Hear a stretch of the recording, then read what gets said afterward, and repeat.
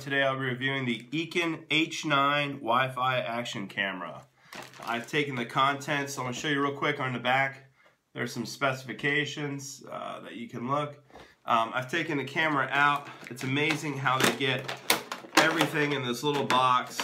It's a 4K camera, 25 frames per second, although I do not have a card that's fast enough to record at 4K. The card I have in there is, it's good for 1080p, 30 frames per second. So let me show you what you get. Obviously, I got a gallon Ziplock freezer bag. I think it's a lot easier to keep all the stuff. So maybe if they would have given you a bag or something instead of a, you know, it's in this box and it's all down here, but it's loose. So again, you just get a Ziploc bag. It's pretty cheap. Keep all the stuff together. Let me show you what you get here. Obviously, first you get the camera. It's about the size of a GoPro. Comes in waterproof housing. I really like the lock on this. You have to lift up and out. So I haven't taken this underwater, but I mean you could hear that gasket. It's solid. This isn't going to get wet. The only way it could get wet is water coming through these little buttons where you push it on. I haven't seen any other users complain about it. Basically getting wet or water coming in. So I'm sorry I didn't get to test that for everybody. But first guess, it did have everything. I also want to mention that there is a film on this screen right here. There's no tab, so you have to really edge your fingernail underneath here to get this film out, because you're going to want this film removed off here so it's nice and crystal clear. It's not going to affect your image quality. Let me get onto the camera real quick. I mean, it's tiny. It's a little, I mean, it's about the GoPro size. And it's got 170 degree field of view, super wide angle. It's pretty simple. You just turn it on and comes on. It's a little red light on top, and you can see the image on the back. And you got hit right here for your, it says your mode, and then it goes up. There's different modes. Let me get, hold on. You got a 12 megapixel wide. There's a couple other modes. And then there's your settings. So let's go into the settings. And then there's some buttons here on the side that just let you go through the settings. Again, I wish this was kind of a touchscreen. It's not a touchscreen. And so that makes fumbling through some of the menu items a little bit difficult. But let me get out of that and turn it off. Down here on the bottom, you pop the battery in. Comes with two batteries, which are, you can just see that kind of sits there. It's got a nice little tab, so it's really easy to pull in and pull out. Comes with two batteries, and it comes with a charger. The battery is right here. This is a PG 1050 milliamp hour. It's like a little lithium battery. Pops out. So there's the second battery. The other one's in the camera. It's a 3.7 volt, 1050 milliamp hour, 3.885 watt hour rechargeable lithium ion battery pack. So the fact that they give you two of these is really nice, because then you're not stuck on the go. You get a little micro USB charger, very simple.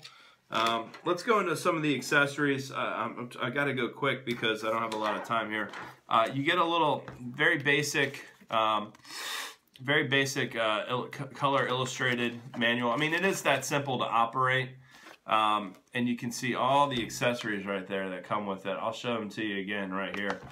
You get tons of stuff. So it's really, I really like this camera. I think it's a great value. And the fact that it comes with all these accessories in addition to the camera is really neat. Now, I haven't even found a way to use all these. Here's a handlebar mount.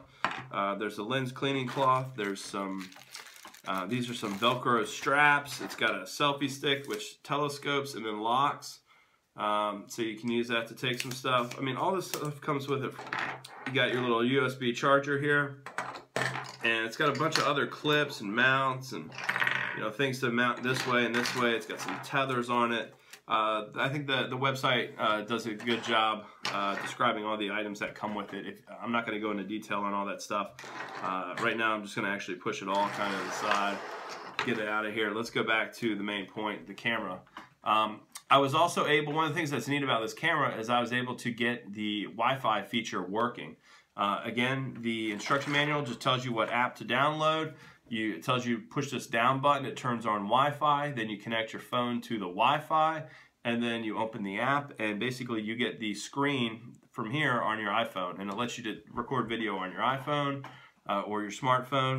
It also lets you edit stuff, maybe not edit, but just take videos and stuff. So I really think that's a great feature about this camera, is that you can do Wi-Fi with it. So if you want to see the images that you're recording remotely, you can go ahead and set that up and do that, as long as you're in close proximity.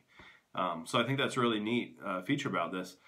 Again, the price point right now, this is selling for about $70 on Amazon USA. That is incredible, considering all the accessories you get with it. The fact that you get a second battery, I think this is an incredible value. Now, let me go into the camera. This is not the, I mean, it's a sharp camera. Don't get me wrong. It's a quality camera. It is not the highest quality camera. And it is not, I mean, you're not going to get a $400 GoPro image quality in a $70 camera. You're just not going to get it. Put this up on a large quadcopter that I have.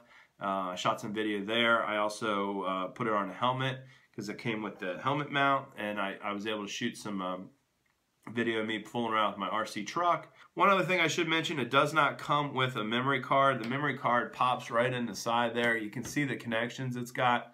It's got a HDMI micro and then a micro SD. Really happy with this camera. I think that the fact that the value of the camera with all the accessories, with the 2 batteries, and for the price point, I think the image quality, I think most people are going to be happy with the image quality. I do wish it had a touch screen on the back. Thanks again for watching. See you next time.